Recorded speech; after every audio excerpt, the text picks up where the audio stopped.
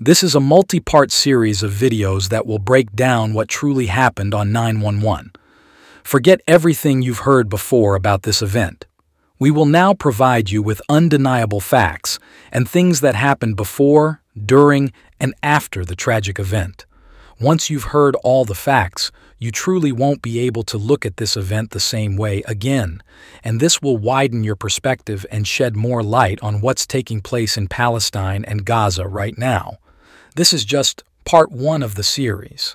The following parts of this series will be available in the comments or the description as they come out. Wake up, Americans. You're about to be pulled into a war with Arabs, with the Muslim world, and you're going to be made to believe that something horrible that happened to you was done by the Muslims. But it wasn't done by the Muslims. It was done by a wild card, the Israeli Mossad, that's cunning and ruthless and can carry out attacks on Americans and make it look like Arabs did it. That's the literal definition of a false flag. They didn't write that. That's a false flag. That's not my conspiracy theory. That's the U.S. Army report. The day before, published the day before 9/11. Yes. You can call me any name you want to call me. That's a U.S. Army report. They warned us. They were telling us what Israel is capable of doing. We'll prove to you how 9/11 was actually about Palestine.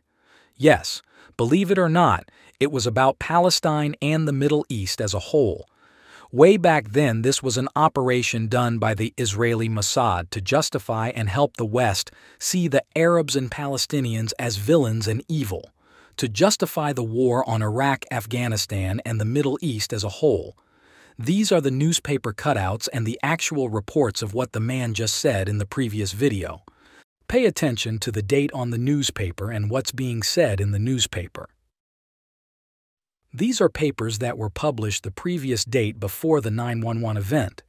It clearly states that there were reports within the United States that the Israeli Mossad was about to make a big move, or a wild card as they called it. And whatever that event would be, it would be blamed on the Palestinians and Arabs, making them out to be terrorists and justifying this war on terror against the Middle East. Surely we need more proof than this, right? There comes the famous dancing Israelis. If you haven't heard of them, here you go. Watch how there are hundreds of reports on how the CIA and FBI knew Israel had an involvement in the attack. In fact, Israel even sent people to go and record it. No, seriously, they actually did. They were so proud of their attack on the U.S. that they went and recorded it. And Benjamin Netanyahu even said this would be good for Israel. We are benefiting from one thing, and that is the attack on the Twin Towers and Pentagon, and the American struggle in Iraq. Ma'ariv quoted the former prime minister as saying. He reportedly added that these events swung American public opinion in our favor. Now it's time to take a look at those FBI reports on the so-called dancing Israelis.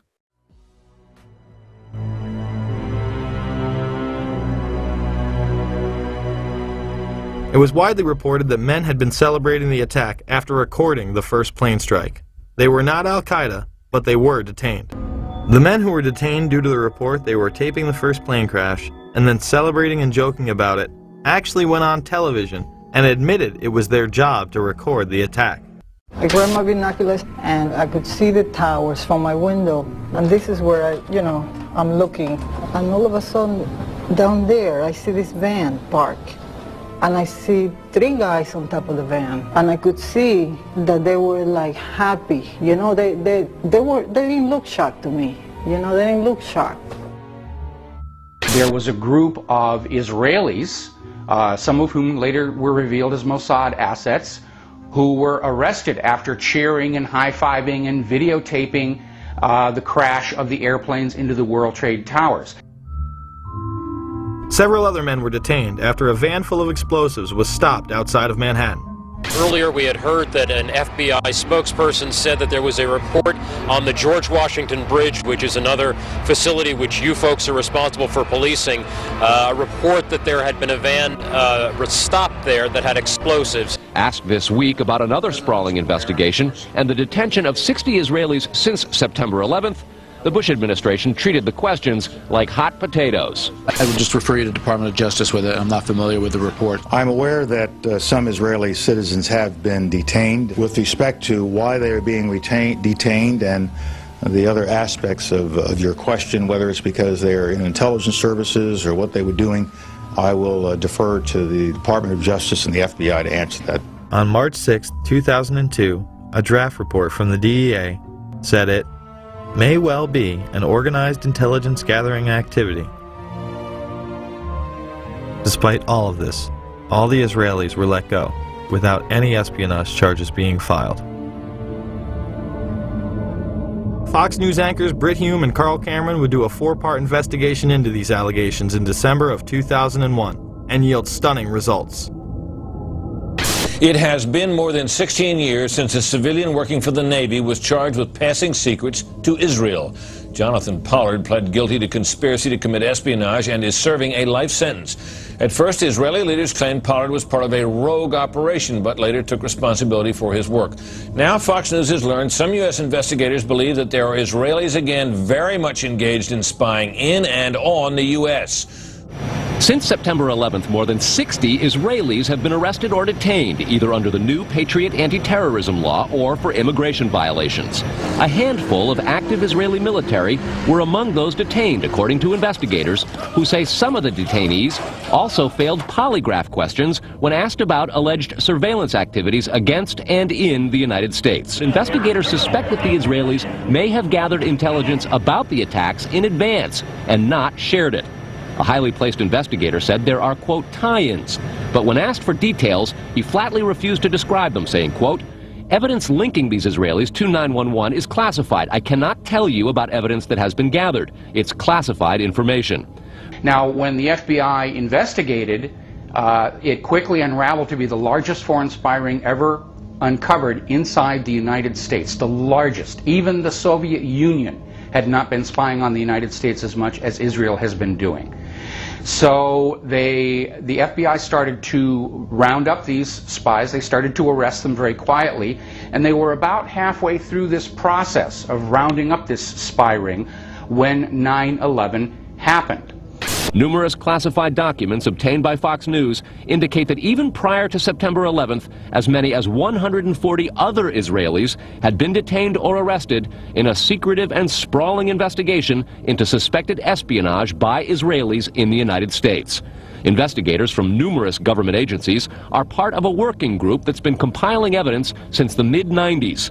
These documents detail hundreds of incidents in cities and towns across the country that investigators say, quote, may well be an organized intelligence gathering activity. The first part of the investigation focuses on Israelis who say they are art students from the University of Jerusalem and Bezalel Academy. Documents say they, quote, targeted and penetrated military bases, the DEA, FBI, and dozens of other government facilities, and even secret offices and unlisted private homes of law enforcement and intelligence personnel. The majority of those questioned, quote, stated they served in military intelligence, electronic surveillance intercept, and or explosive ordnance units. Why would Israelis spy in and on the U.S.? A General Accounting Office investigation referred to Israel as Country A and said, quote, according to a U.S. intelligence agency, the government of Country A conducts the most aggressive espionage operation against the U.S. of any U.S. ally. The document concludes, quote, Israel possesses the resources and technical capability to achieve its collection objectives. What about this question of advanced knowledge of what was going to happen on 9/11? How clear are investigators that some Israeli agents may have known something? Well, it's very explosive information, obviously, and there's a great deal of evidence that they say they have collected. None of it necessarily conclusive. It's more when they put it all together. A bigger question, they say, is how could they not have known? Almost a direct quote, Brett. It is now apparent that this intelligence ring was inside the U.S., had prior knowledge of 9/11, and had a classified role in 9/11, which officials refused to discuss. It was also able to penetrate U.S. intelligence agencies and secret offices. yet all were released. The men who were detained due to the report they were taping the first plane crash and then celebrating and joking about it actually went on television and admitted it was their job to record the attack.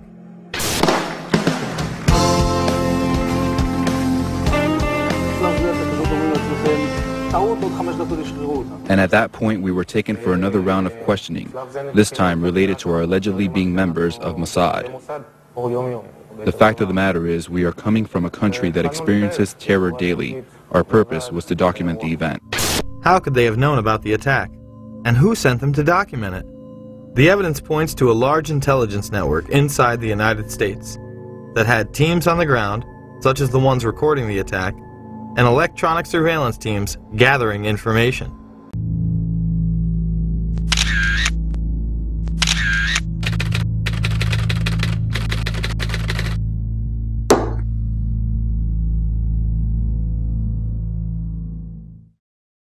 Some evil is just, it can't be explained. Are these people happy? Are they joyous now? Are they celebrating? Oh, absolutely. They're Thank celebrating. God. There's one report, this has not been confirmed, but there's several live reports that there was a cell, one of these cells, across the Hudson River. And they got on this is the report. I emphasize, I don't know this for a fact, but there's several witnesses who say this happened. They got on the roof of the building to look across. They knew what was going to happen. Yeah. They were waiting for it to happen, and when it happened, they celebrated. They jumped for joy. In the days after 9/11, while Ground Zero continued to smolder, millions heard Dan Rather and various media outlets repeat vague and unconfirmed reports of arrests that took place that day. These rumors held that Middle Eastern men, presumably Arabs, were arrested in explosive-packed vans in various places around the city on September 11th, and that some had even been photographing and celebrating those events. What most do not realize is that those reports were not mere rumors, and we now have thousands of pages of FBI, CIA, and DOJ reports documenting those arrests. The men were spotted shortly after 8:46 a.m., yet somehow at this early stage, just minutes after the first plane strike on the World Trade Center, they were already positioned in a parking lot in Liberty State Park, taking pictures of the towers and celebrating. They left the scene shortly after being spotted, and at 3:31 p.m. the FBI issued an all-points bulletin advising officers in the greater New York area to be on the lookout for a white 2000 Chevrolet van with urban moving system sign on back. The FBI has now put out a nationwide APB, all-points bulletin, for a white Chevy van with New Jersey registration. Written on the back is Urban Moving Systems.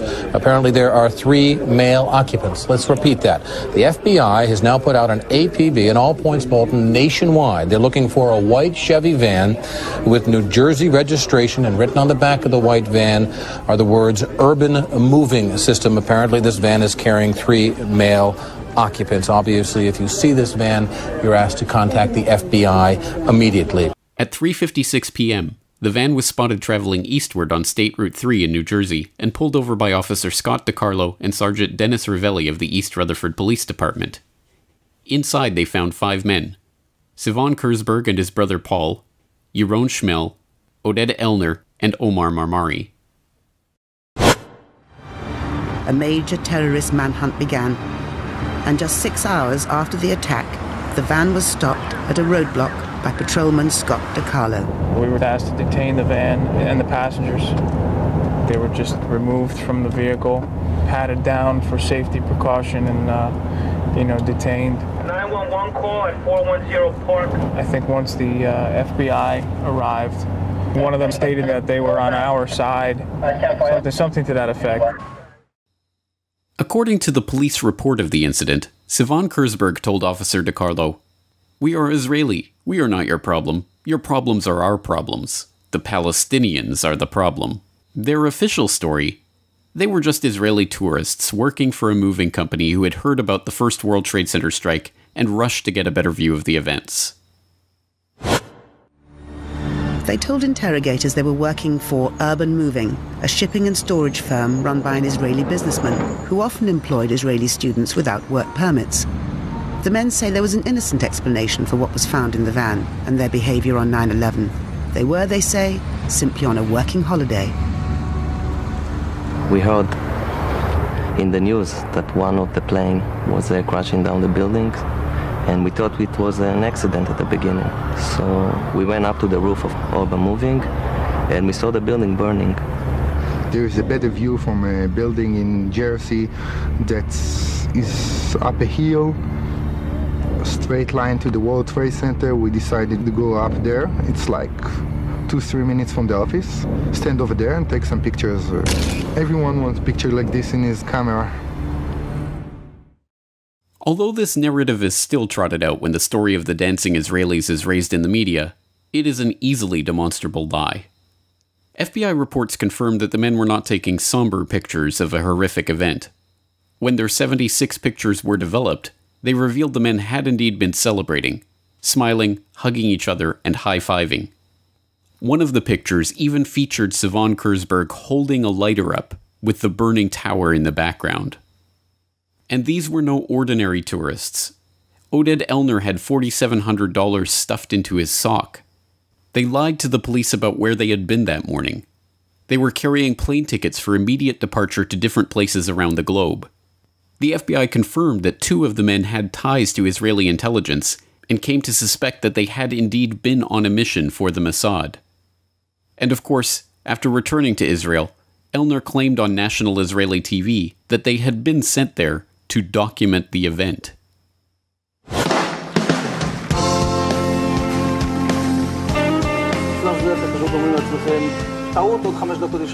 And at that point, we were taken for another round of questioning, this time related to our allegedly being members of Mossad. The fact of the matter is, we are coming from a country that experiences terror daily. Our purpose was to document the event. Their purpose was to document the event? But how could they possibly have known what event they were documenting at that point, before the second plane strike, when those few who even knew about the situation had assumed it to be an accident or pilot error? And when did they arrive at the parking lot to document the event anyway? The FBI reports show how the men gave confused and often conflicting accounts of when and how they learned about what was happening and when they arrived at the parking lot. Oded Elner even said they had arrived there shortly after 8 a.m., which would have been 45 minutes before the attacks even began. This is in line with one of the eyewitnesses that had placed their Urban Moving Systems van at the parking lot at 8 a.m. How could they have been in place and ready to document the event unless they knew what was about to happen? Any way you cut it, this story is unbelievable. Men with documented connections to Israeli intelligence and working in the United States without appropriate permits were detained after having been caught celebrating the attack on the World Trade Center at a time when no one knew that the WTC strike was an attack. So surely these men are locked behind bars to this day, right? Surely they were transferred to Guantanamo and held without trial for 15 years as part of the war on terror, weren't they? No. They were immediately transferred to federal custody, held for 71 days, and then deported back to Israel. The owner of the Urban Moving Systems company that had employed them, Dominic Suter, was investigated by the FBI too. They concluded that Urban Moving may have been providing cover for an Israeli intelligence operation, and even seized records and computer systems from the company's offices. When they went back to question him again on September 14th, he had fled back to Israel. And what about the dancing Israelis' pictures themselves? The Justice Department destroyed their copies on January 27, 2014. And these intelligence agents on an intelligence mission who were there to document the event of 9/11 before anyone knew 9/11 was taking place? Don't worry, they were just spying on Arab terrorists. And while the FBI or certain sources might believe that in fact they were Israeli intelligence, they don't believe that the U.S. was a target, that they were actually investigating Muslim groups? They believe if this was an intelligence operation by Israel, that it was focused on the Islamic groups and charities that raise money for groups that are considered by U.S. law enforcement and others terrorist groups. And you'll note that after September 11th, the U.S. moved on many of these groups with indictments, arrests, raids on their headquarters, something that hadn't happened prior to this. These are groups that Israel believes have been funding Hamas and other terrorist organizations? Groups that are responsible for most of the suicide bombings there. But this story is not merely preposterous on its face. Even the implications of this story are themselves preposterous. If indeed the official story is a ridiculous lie, then are we to believe that these crack Israeli Mossad operatives, who were presumably aware of the attack that was about to take place, had been sent to photograph the burning tower from a parking lot across the Hudson River? And that these specially trained intelligence professionals on their super-secret mission were celebrating, high-fiving, and going out of their way to be noticed in performance of their task? This is equally preposterous. The only other possible conclusion is that these men were serving merely as a distraction, that they were not there to photograph for Israeli intelligence one of the most heavily photographed scenes in the world on that morning, but instead to be noticed and arrested as a way to divert attention from a much bigger and more sinister story.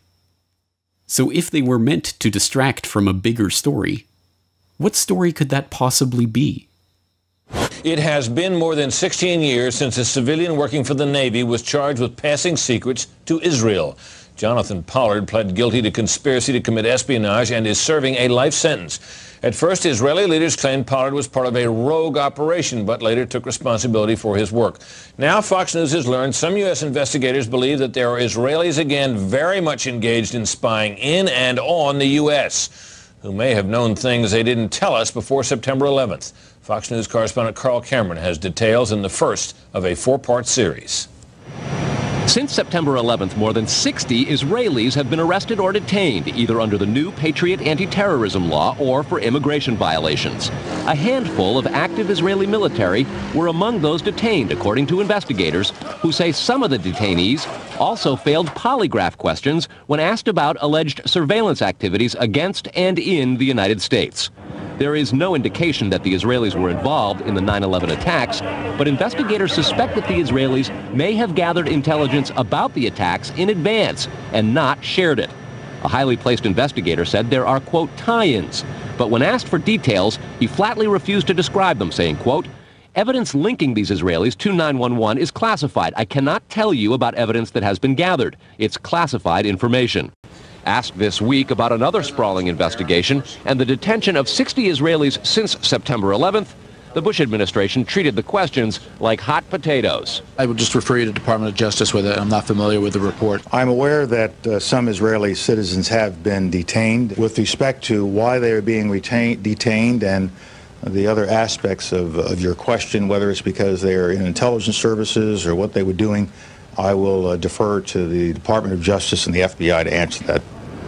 Beyond the 60 apprehended or detained and many deported since September 11th, another group of 140 Israeli individuals have been arrested and detained in this year in what government documents describe as, quote, an organized intelligence gathering operation designed to, quote, penetrate government facilities. Most of those individuals said they had served in the Israeli military, which is compulsory there, but they also had, most of them, intelligence expertise and either worked for Amdocs or other companies in Israel that specialize in wiretapping. Earlier this week, the Israeli embassy here in Washington denied any spying against or in the United States. Carl, what about this question of advanced knowledge of what was going to happen on 9/11? How clear are investigators that some Israeli agents may have known something? Well, it's very explosive information, obviously, and there's a great deal of evidence that they say they have collected, none of it necessarily conclusive. It's more when they put it all together. A bigger question, they say, is how could they not have known? Almost a direct quote, Britt. The most phenomenal part of this report is not that it was eventually erased from the web by Fox News itself, but that it ever made it to the air at all. In December of 2001, Fox News investigative reporter Carl Cameron filed an explosive four-part series that went in-depth into an Israeli art student spying ring that had been under investigation before 9/11, extensive Israeli wiretapping of sensitive U.S. government communications, and the 60 Israeli spies that were detained in the wake of the September 11th attacks. Unsurprisingly, the story was quickly dropped, and no mainstream journalists dared to continue probing into the matter. This is the real story of Israeli spies in 9/11. Not some vague rumors about some dancing Israelis, but an FBI dragnet that swept up the largest foreign spying ring ever caught red-handed on American soil. And although the FBI were convinced that these spies knew about 9/11 in advance, their investigations were stifled and the issue was swept under the rug. Rather than making Israel enemy number one in the war on terror, Israel remains to this day the US's most important ally. And if I'm fortunate enough to be elected president, the United States will reaffirm we have a strong and enduring national interest in Israel's security. In 2001, weeks after the attacks on New York City and on Washington, and frankly, the attacks on all of us, attacks that perpetrated, and they were perpetrated by the Islamic fundamentalists, Mayor Rudy Giuliani visited Israel to show solidarity with terror victims. I sent my plane because I backed the mission for Israel 100%. But perhaps this is understandable. After all, we all remember how Yasser Arafat gloated about 9/11 and said it was good for Palestinians, right? Oh wait, that wasn't Yasser Arafat. It was Benjamin Netanyahu.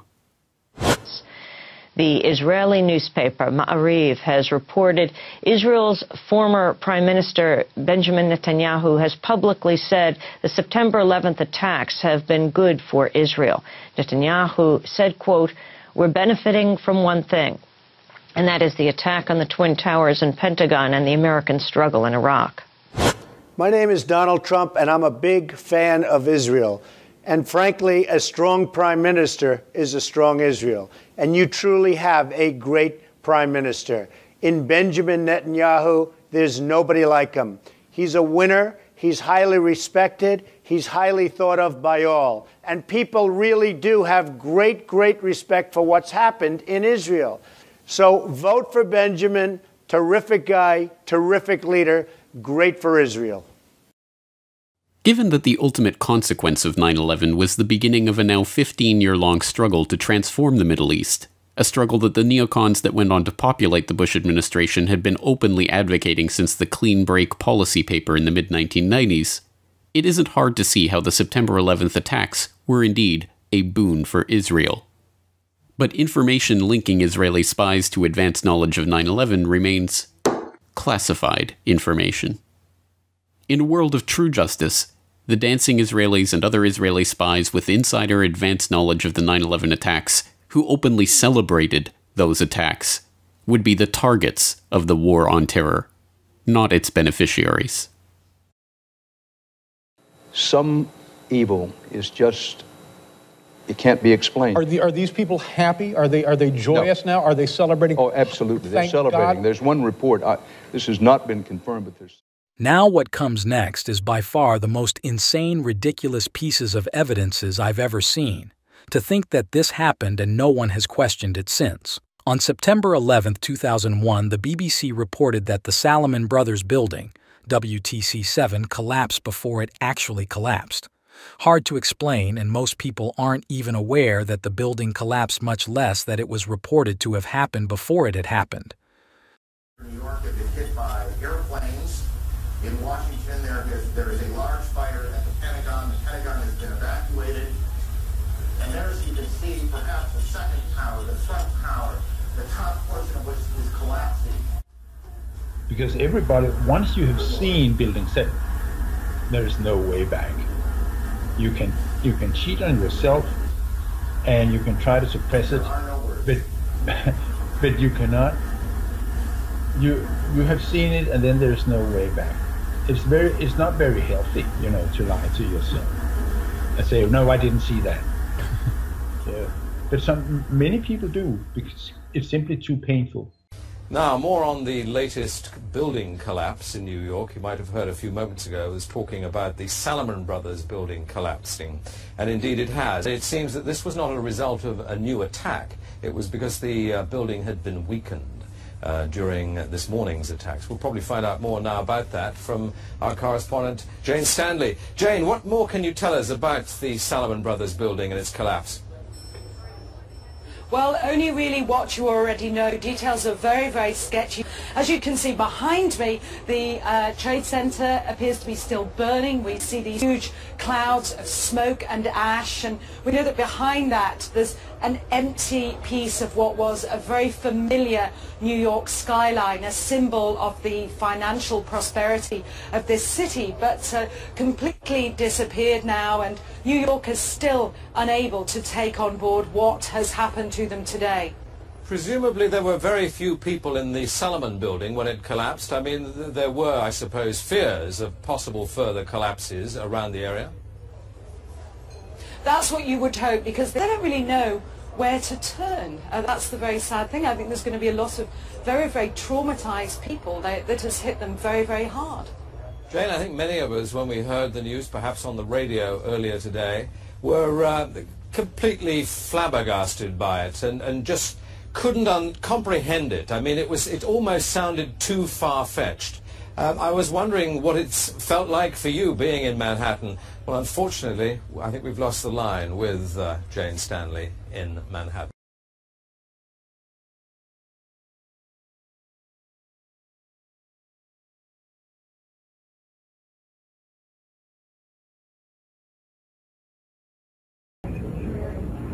Now, here we're going to show you a videotape of the collapse itself. Describe that. Now we go to videotape, the collapse of this building.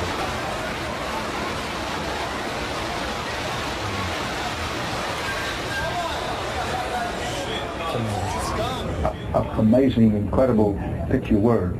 Too far-fetched. For the third time today, it's reminiscent of those pictures we've all seen too much on television before, when a building was deliberately destroyed by well-placed dynamite to knock it down.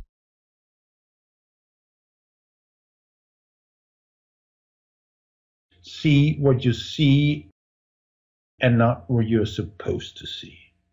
A Counterpunch article examines unresolved questions over whether Israeli agents were tracking the 9/11 hijackers before September 11th. ABC's 2020, The Forward, and Salon.com have all covered the story. But where's the follow-up? Democracy Now! Amy Goodman speaks with article's author Christopher Ketchum, Counterpunch editor Alexander Cockburn, and Mark Perlman, the Forward reporter who did one of the first reports on the story in 2002. The best evidence that we have for this is, in fact, the story of these 5 moving men. Now, 3 of these guys were seen on the morning of September 11th, just after the first plane hit the North Tower, quote-unquote, celebrating on the New Jersey waterfront. Now, I put the quotes around that because it comes from a FBI BOLO, or Be On Lookout, an alert that was put out regarding these men that day. The celebration apparently consisted of high-fiving, according to one FBI official, of holding up cigarette lighters as if they're at a rock concert. So remember, the plane has just hit the tower, exploded in the tower, and these 3 men are behaving rather oddly. Later in the day, they were picked up. 2 other men had apparently joined them in a van. The case was immediately handed over to FBI counterintelligence. The men were held for 71 days. They were repeatedly interrogated. They were, they repeatedly failed lie detector tests. And then after those 71 days was up, they were sent home, apparently under pressure, or because of pressure brought by the Israeli government and by certain players in the U.S. government, and the story sort of disappeared from there. I mean, 2020 covered this. Chris Ketchum, you say, you quote the officer who arrested them, named DiCarlo. You say, according to DiCarlo's report, this officer was told without question by the driver of the moving van, Sivan Kurzberg, "We are Israeli. We are not your problem. Your problems are our problems. The Palestinians are the problem." Right. Well, what's interesting there is that you recall after the first plane hit, no one really thought that this was a terrorist attack. I mean, most people thought, and I was there, on the Brooklyn waterfront watching this whole thing. Everyone thought it was an accident. These guys, when they were interrogated by FBI, told them that, essentially said that they immediately knew it was a terrorist attack. And they actually told FBI that the reason they were celebrating was because the attacks would be beneficial to Israel, that it was a, quote, a good thing for Israel. That's according to the FBI spokesman who spoke on the record about this. And that it would bring sympathy for Israel's political agenda in the Middle East. Newly obtained video that was reluctantly released by NIST after a lawsuit by the International Center for 9/11 Studies shows two firefighters on 9/11 discussing how secondary explosions occurred immediately before the collapse of the Twin Towers, providing damning new evidence that explosive devices were used to bring down the buildings. Firemen discuss how bombs were going off in the lobby of WTC-1 as they were staging to move up the building. They explain how the building had already been hit by the plane and fires were already burning.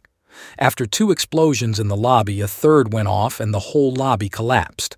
For those who deny the idea that explosives were placed inside the building prior to the event now need to watch as another evidence is provided to prove that this was pre-planned from the inside out, not just a plane hijacking.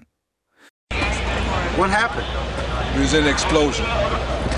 We was in the lobby and the third explosion, the whole lobby collapsed on us. What was it like? What was it like?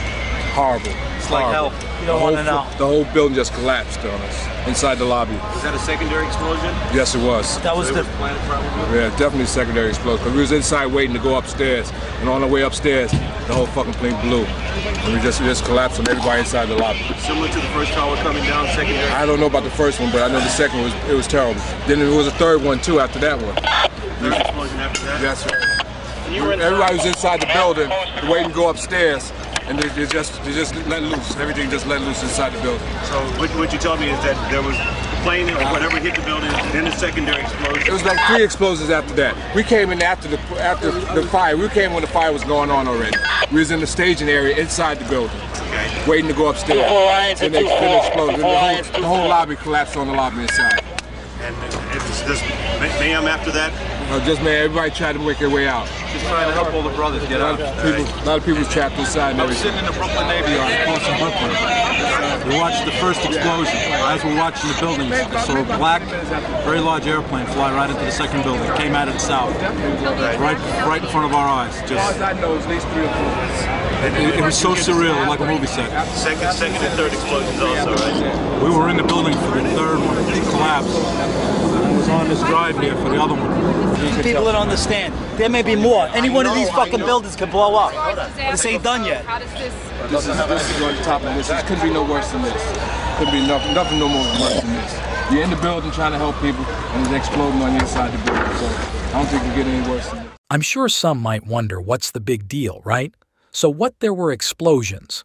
That's the weird thing. If they wanted to lie about the 9/11 attack, they could have just said that there were some assailants of the attack who maybe just also put in the explosions beforehand, right? But for some strange reason, the media and the government were fully adamant in denying completely that any explosions took place. In fact, they were so against the idea that they even took down clips like this and were fully against it, going to extreme lengths to make sure these type of videos weren't released to the public, because it made it look like this was certainly an inside job since it didn't match the story they were going with to the public. Now next we'll need to address the issue of the collapse of the building. This was one of the main points on which many structural engineers just could not accept that the building came down on its own, without it being brought down, or in construction the verb to bring down a building in a controlled explosion is also known as pull it. Here's a clip of a few buildings being brought down by demolition experts who used almost a ton of explosives to implode the 116-meter AFE tower in Frankfurt, Germany. Explosive set. All floors clear. Ground's clear. 3, 2, 1, fire.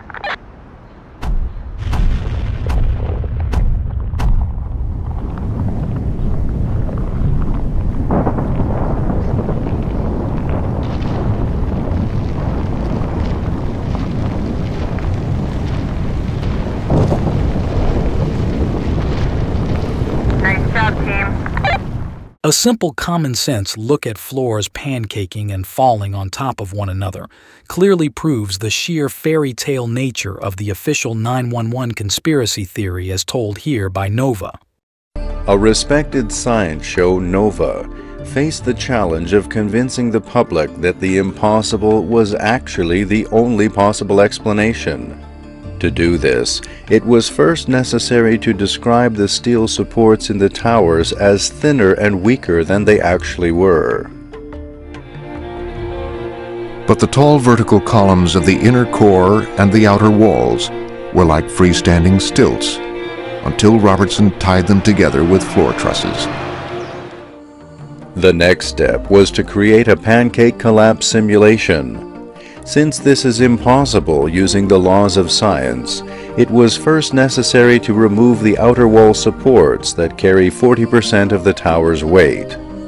Since office fires would have negligible effect on the steel structure, it was also necessary to remove all floor connections with the internal support structure.